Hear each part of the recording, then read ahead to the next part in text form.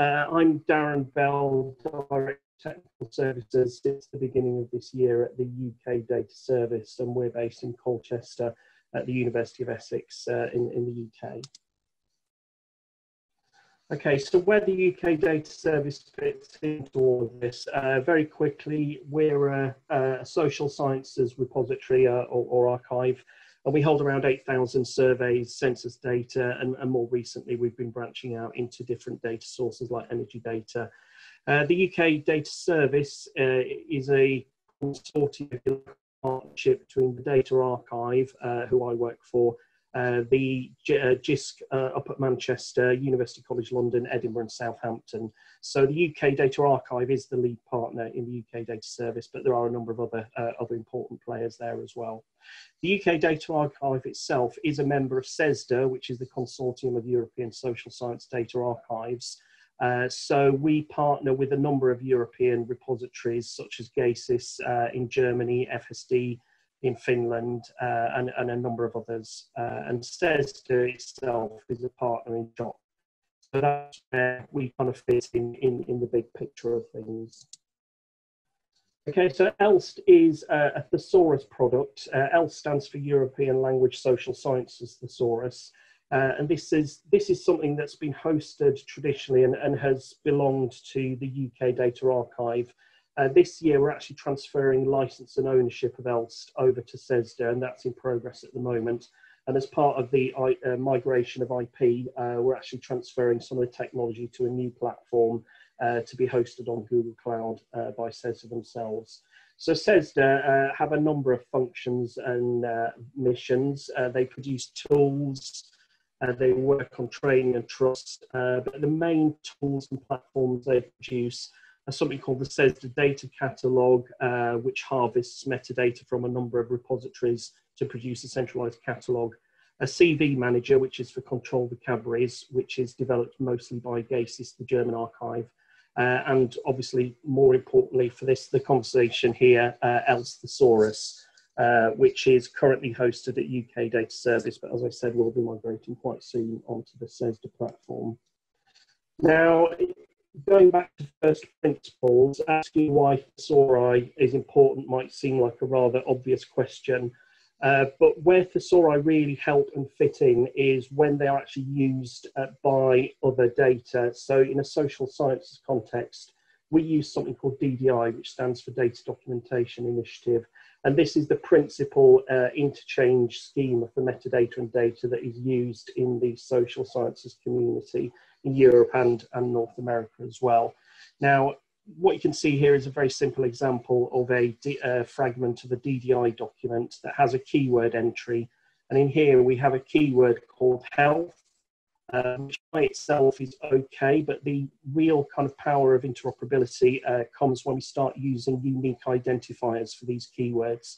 And in this case, we have a URI, which tells any kind of development program or any kind of metadata interchange what the unique, unambiguous reference of this keyword is. So if you can promote common standards where people start to use URIs and link data URIs, it's obviously a very powerful mechanism for interoperability that underpins fair principles and that underpins good exchange of metadata. So keywords like health support local discovery, but once you start using URIs and getting people to use URIs much more commonly, that enables global discovery across the board and even interoperability across different domains. So thesauri are used at a number of different levels. We can apply keywords to study level, at data set level, for instance, or what we are most interested in doing over the next couple of years is starting to index individual variables. So once you have concepts assigned to variables, for instance, you can start doing lots of more interesting discovery. I was interested to see Miko presenting the new kind of automated text indexing that's coming in Skosmos, because that's an important topic we'll be working on the next couple of years as well, to how to automate metadata assignment of keywords and concepts. So ELSST as a thesaurus, we have approximately 3,300 individual terms in there that go down about 8 levels as a tree structure. We update a new version of ELSST with some new additions and some deprecations about once a year. As a bit of background to Thesaurus development, it's not just about coders and programmers. There are lots of different actors involved in the development of Thesaurus. So obviously data curation staff use keywords on a daily basis to assign to metadata, sysadmins. In the case of ELSST, where we currently have 14 languages, we have a team of translators who work remotely to translate terms from English into the target language. So we have 14 languages, as I said, and Icelandic is coming soon as well. So we have a diverse and really interesting and enthusiastic user community that supports and develops ELSST. Now, currently that's hosted at the UK Data Archive, and this is what the current system looks like. Now, one of the drivers for moving away from the current system is that it was actually all based around ISO 25694, which is the kind of ISO standard for Thesauri. And that has a best practice document of a relational structure in SQL to maintain Thesauri. Now, I'll come on to that shortly as to some of the drawbacks with that. But what you can see here is the end product of a lot of nasty data transforms and manipulations, because as you can imagine, storing keywords and tree structures in SQL and relational databases is not always a very good fit for hierarchical data like this. So the architecture we were working with previously was based with Microsoft SQL at the persistence layer. It was really led by a .NET context, although the UK Data Archive has been moving very rapidly in the last couple of years towards Java and open source. But essentially, the problem with this architecture was that we wanted to serve linked data as SCOS, but we also wanted to have a user interface for end users to browse the Thesaurus. Now, this ended with us jumping through all sorts of hoops and 2 different pathways to produce linked data and a browsable interface. So we took the SQL data in the tables, imported that into Solr to flatten it, and then made that available through a browsable interface on ASP.NET. Completely separately, we had to write some really convoluted C# to transform the SQL into a Brightstar DB, which is a triple store, one of the very few triple stores that kind of .NET compliant. And then we served that into a system called Pubby, which Richard Siganiak developed, I think, back in 2010 or 2011. Perfectly good system, but it was a very convoluted pathway to serve RDF data. So a number of problems with the previous architecture, as I've been saying. Relational structures really do not suit RDF or any type of hierarchical data for that matter. So lots of awkward data transformations that we had to do. Because we were actually using the same interface for administrators and users, we had to make a fair few compromises with the user interface. And .NET infrastructure really restricts your choices in terms of RDF frameworks and what triple stores are available. So overall, we were glad to make the move to open source because the Java landscape does give you a lot more options in terms of manipulating RDF and the frameworks and libraries that are available to you. And also in the end, for the UX, it was confusing because we pointed consumers to 2 completely different interfaces, depending whether they wanted to retrieve linked data or whether they just wanted to browse the Thesaurus. So here you can see on the left-hand side, this is Pubby, which was the system we took to serve up linked data. And on the right-hand side, this was the browsable Thesaurus in a completely different platform. So the drivers for change were, they're fairly self-evident, but we wanted to move away from .NET. We wanted to have a single unified front end for users so that that single platform could serve both linked data and could be a friendly browsable interface. At the back end, we didn't have a very sophisticated ontology editor. What we were using was an in-house bespoke tool, and it couldn't do much more than really just introduce keywords and put them in a tree structure. So we wanted something a bit more sophisticated than that. And really we wanted to throw away the whole kind of relational problems that we had and really have just a single storage layer that was based on SCOS. So what we decided is that we would actually, rather than trying to find one single tool, we would split the editing and the publishing functions so that we could target different audiences and select tools that are appropriate to an editing and publishing function. So as you're probably aware, there are quite a lot of different solutions out there. I mean, we looked at a few. Protégé as the kind of granddaddy of them all as the open source ontology editor. Unfortunately, Protégé doesn't actually have very good SCOS support, and there was a plugin in 2012, but that fell into disuse, really, and we found that Protégé was really quite confusing for people who weren't real ontological experts. So we didn't really spend a lot more time on Protégé. We also looked at Témétrez, which the documentation was really not very good for Témétrez. A couple of commercial products like Top-Braid EVN and Pool Party, which are both, you know, really good products, but really quite prohibitively expensive as well. So that wasn't really an option for us. A couple of years ago, we came across VocBench, which has been gaining a lot of traction in the last few years. Now, VocBench is a great tool for editing SCOS ontologies and SCOS-XL ontologies and Thesauri. So we really plumped for VocBench, and at the front end, Skosmos as well, because Skosmos and VocBench we found as a pairing were actually really easy to use. I mean, they are really quite sophisticated at the back end, but if you are not a hardcore kind of postdoctoral ontology expert, working with SCOS in VocBench 3 and Skosmos is relatively straightforward. So in terms of usability and how they fitted in with our use cases, we decided to go with those and pair those together.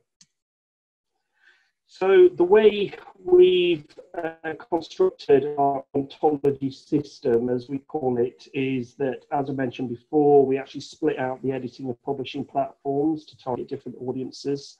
So at the back end for our editing platform, we use some VocBench 3, which uses GraphDB, which is a triple store. Now, VocBench 3 can plug into a variety of different triple stores, but GraphDB is the recommended one, and we found this really easy to implement.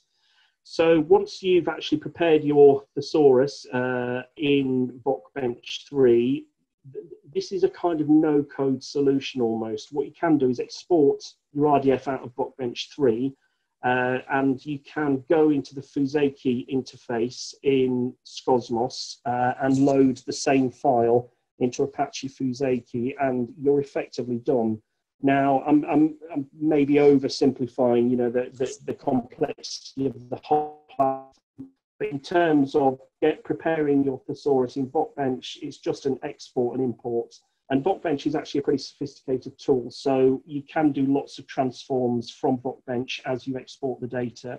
So we're using SCOS-XL for ELSST within VocBench, but there are transformations in the user interface that don't require any coding or configuration particularly. You can simply convert SCOS-XL into SCOS as you go and import that straight into Skosmos. So it is, in terms of the threshold or the bar at which you need to be in terms of competence with RDF, you know, this is a very straightforward system.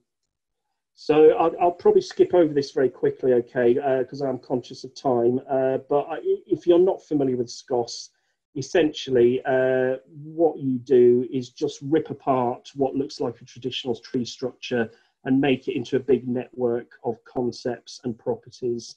So I'm not going to spend too much time on this because I'm conscious of time, okay, but if you want to use SCOS, it's actually, and you're not really familiar with it, it might seem intimidating at first, but I would say that the basic principles of SCOS you can learn in 30 minutes and everything falls into that.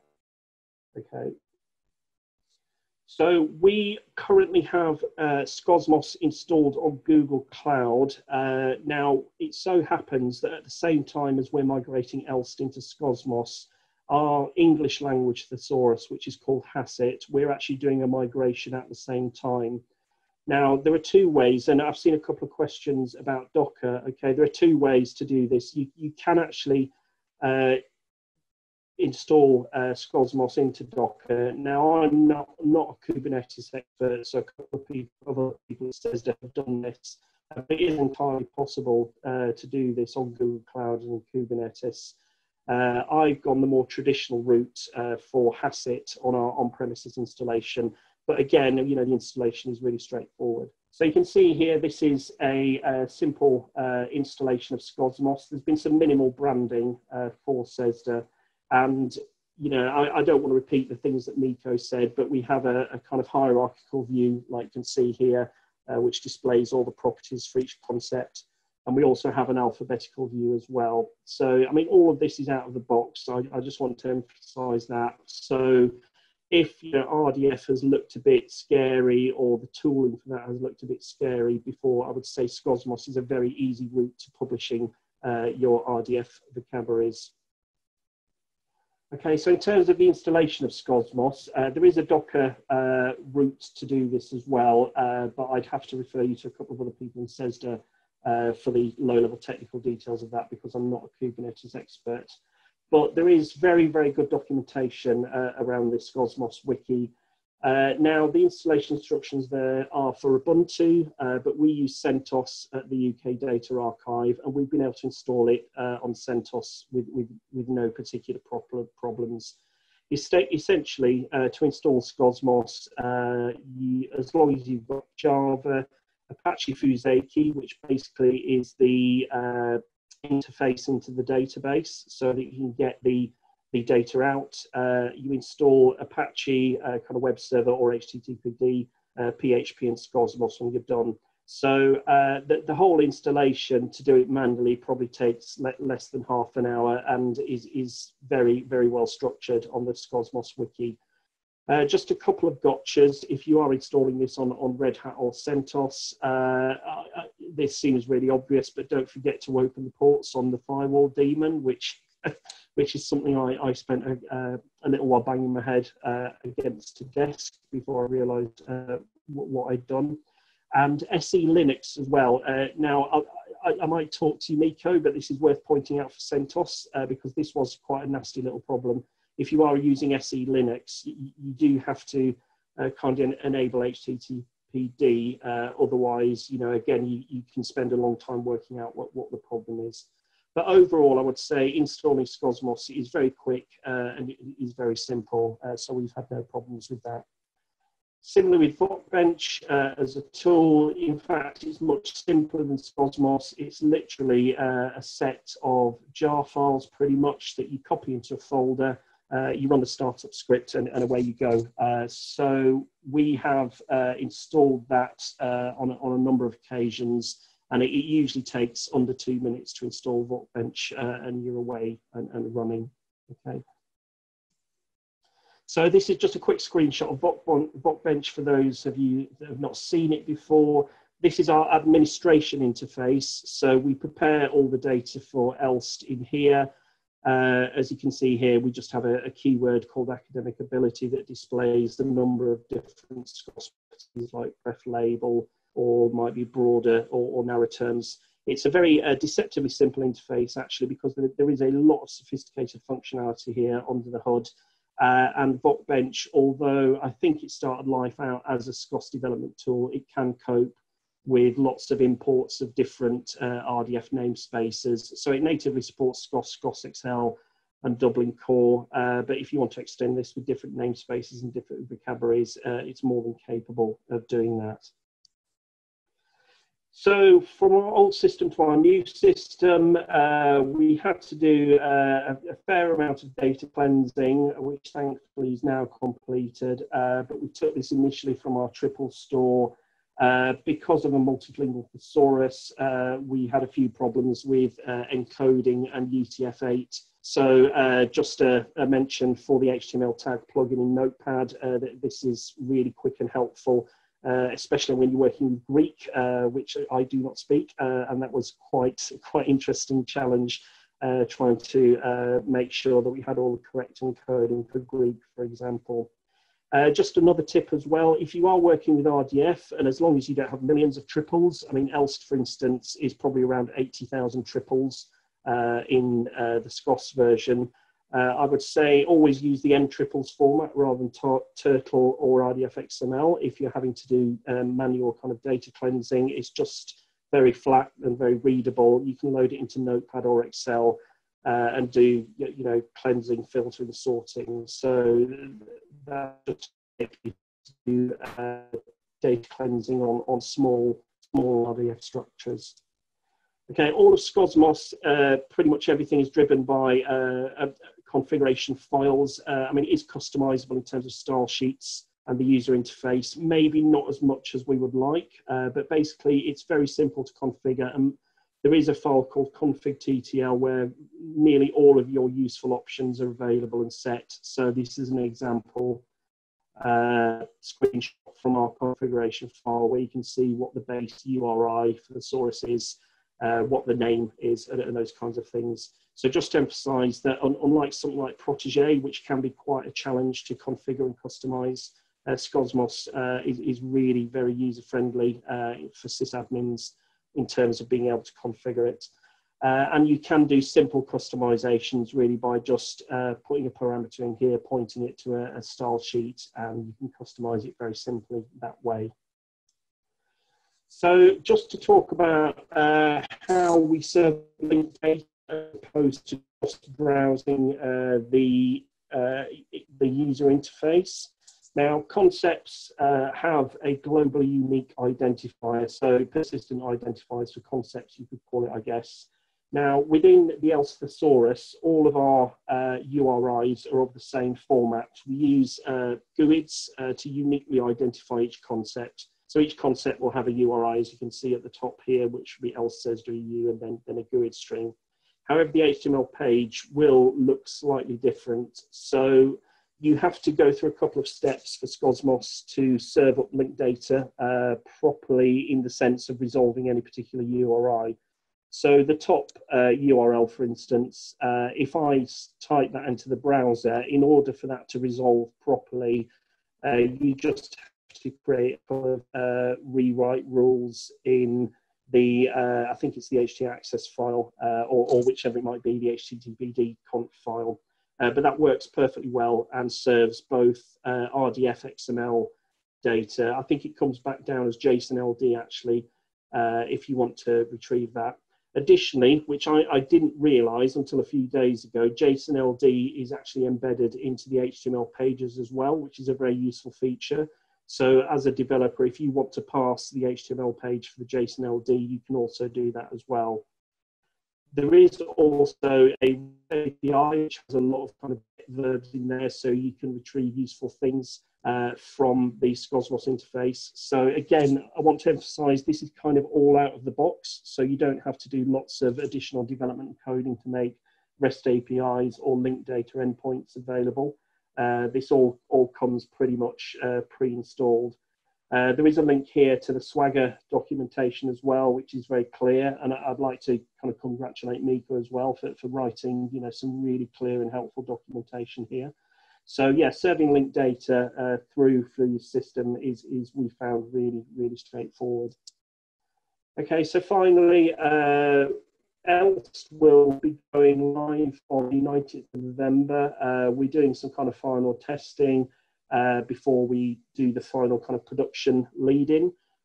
We are still investigating SCOS-XL support and working out quite how that works. Now, I know there is some SCOS-XL support in Skosmos at the moment. Now, I'll be interested to see how that develops over the next year. But yes, we're doing a few final checks on that. What I would say as well about using VocBench alongside Skosmos is generally a lot easier to use than VocBench. I think VocBench, as I said, is deceptively simple. It has a lot of sophisticated functionality, and there are certain things you can get wrong very easily, especially things around inferencing, which aren't always immediately obvious from the user interface.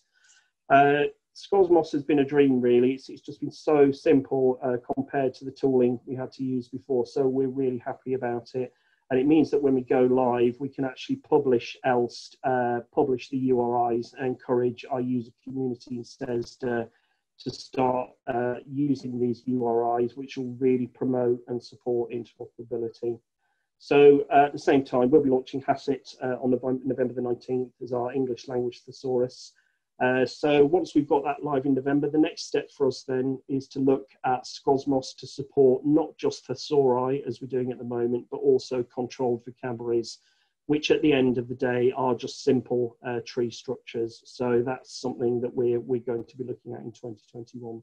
So overall, yes, well done, Miko, a great product. But yeah, I hope that's been a little bit helpful to give you some kind of user perspective on how Skosmos works for us.